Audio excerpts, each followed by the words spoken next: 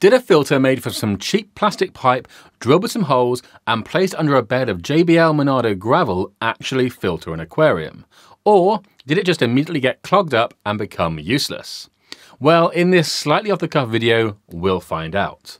Now, you'll have to forgive some slightly shaky filming for this one. The idea to record an update came at the very same time that I was breaking this tank down. To provide a bit of context, today I'm talking about my Toolstation filter, a 30-litre nano tank build where I experimented with a hybrid undergravel and sponge filter built out of cheap 21.5mm plastic pipe and fittings, which I bought from, yes, you guessed it, Toolstation. The filter provides two areas of intake, one within the sponge and another slower plenum-style intake within the substrate.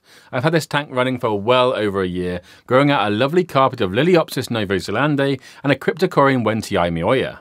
Initially, this tank housed my old better fish Bertie, and then more recently it has become a breeding ground for red cherry shrimp. And over the past year, I've had plenty of interest in the video and had a lot of fun showcasing my wife's wonderful voiceover to our friends. In fact, just for fun, let's recap that beautiful moment. You see, this is not just any old aquascape.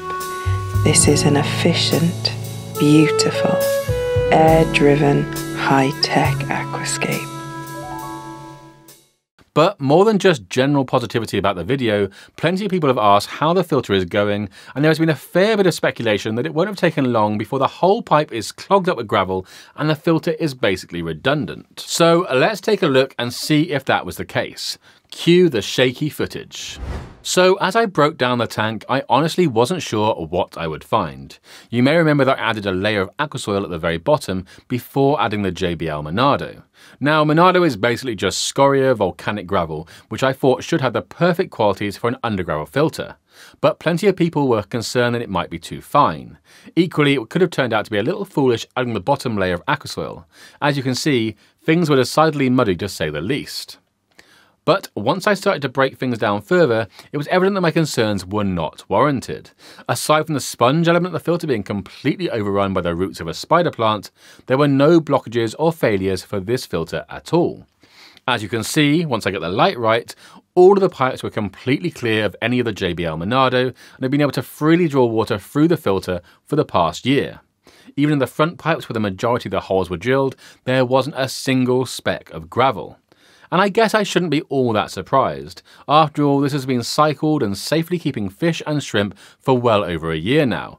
The nitrification occurring at root level has been successfully growing plants, and generally this has been a really settled and well-established aquarium, which I'm only breaking down now to create some exciting new content for you guys. So what would I do differently?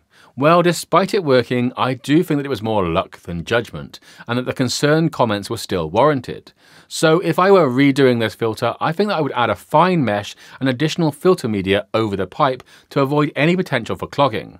That way you don't have to just cross your fingers and hope for the best. You'll note there is absolutely no chance of cloggage and could even drill the holes in the pipe slightly larger as a result, which would then increase water flow throughout the gravel.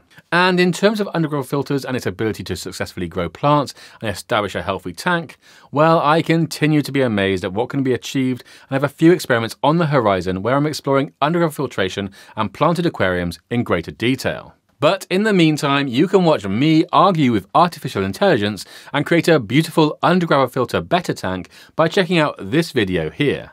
Take care, and I'll see you soon. Cheers.